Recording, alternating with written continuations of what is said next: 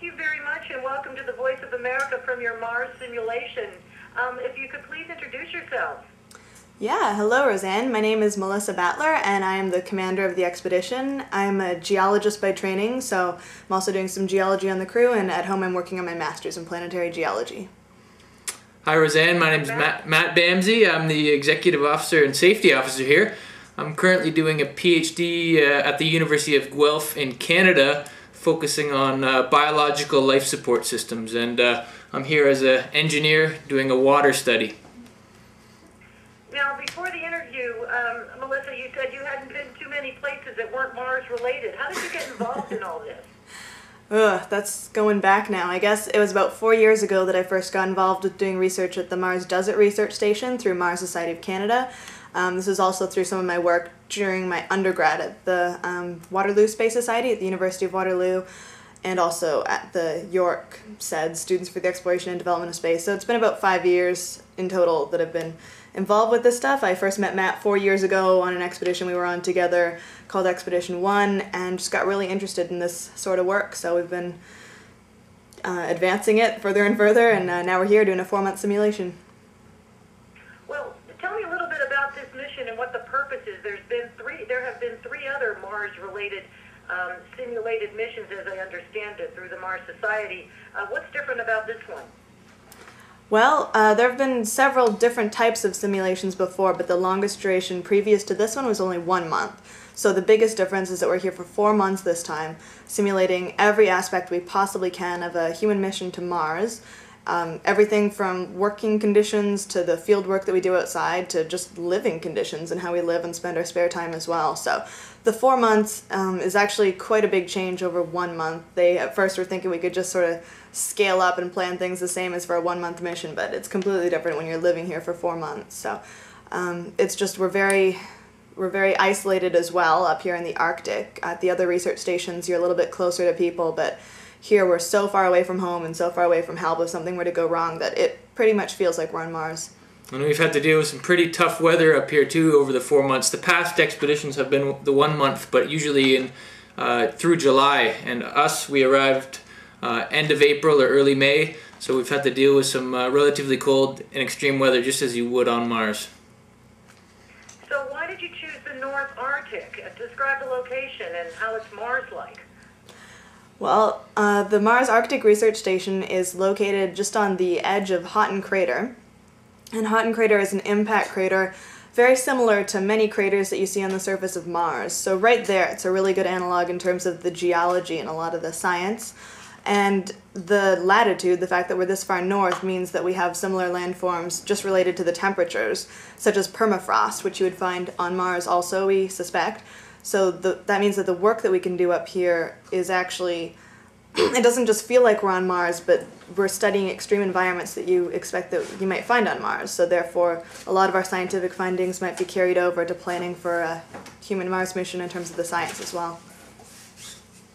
Did I miss anything? We're going to go into a little bit about what that science is in just a moment. Could you describe those surroundings and your habitat, where you're living? Sure, we're in, as you mentioned previously, a tuna can type structure. It's a cylinder of about 8 meters in diameter. The main reason why we're living in such an arrangement is that this would be a potential habitat that you could send to the Moon or Mars in terms of its volume and even layout inside. So we're in a 2-story structure. There's 7 of us here, so quite confined quarters. And again, as Melissa mentioned, in terms of the environment, here on Devon Island, it is a polar desert. So when we look outside the porthole windows, we are seeing a very barren landscape, very little plant life whatsoever, unless you really bend down and look at it. So in terms of the feeling of being on Mars, as Melissa said, it really drives that home and really makes you feel like you're on Mars. Well, how do you take care of your basic needs like food and water and power and plumbing? Well, I think this is another question for Matt as one of our engineers. Take it away, Matt. Sure. We have a few people devoted. We have 3 engineers here on site, so most of us, a great deal of our time is devoted to just taking care of the upkeep of the habitat. So one thing is fuel and power. So we have a generator running more or less 24/7 to provide the power that we need for communications back home. And one other interesting thing is our water. The first few months that we were here, we were getting our water from snow. So we had to go through the whole process of collecting snow, melting it, making sure the quality was up to par, and then using it just as you would on a Moon or Mars station. So we're trying to conserve our water as much as possible, and we're monitoring that, drinking water, hygiene water, etc., to get an idea how much a crew would use in the future. All right, what about your food? I mean, did you pack it all in? We tried to. We're a little bit limited in terms of storage space here, so we are using only the type of food that you would be able to eat on a long duration mission. So only shelf storable food, unfortunately no fresh vegetables, other than what we're able to grow here ourselves.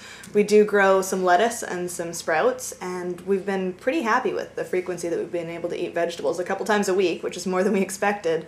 But other than that, we've had a few flights to bring a little bit more food to us.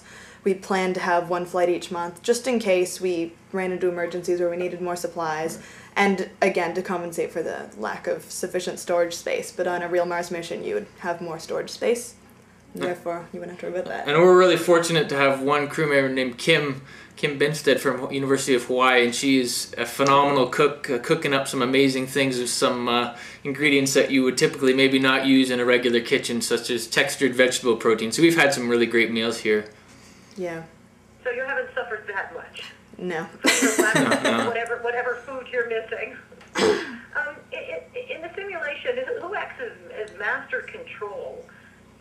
And how is it coordinated? I mean, on a mission, on a typical a space mission, you would think that there would be an Earth link, a constant Earth link. Is that the way in which your mission is coordinated? Or are you left out there in the cold? It's a little bit of both. Now we do have mission support, and we report to them every day. We send them reports on our science and on our EVAs. Those are extravehicular activities, or when we go out and do field work. Also an engineering report and a journalist report and a commander's check-in and photos. Lots of reports just to let them know what we're up to every day, and then they use those reports to update the website. But unlike some of the missions that are run at the Mars Desert Research Station, where mission support plays a very large role in dictating what happens day to day, here we are far enough away that we're pretty much on our own to make the day-to-day decisions. So mission support is there in case we need help, in case we need questions answered that we don't have the resources to answer here ourselves. But other than that, we handle the major decisions, the ones that are more relevant to where we are right now. We also have a remote engineering team and a remote science team, and they help us with those questions.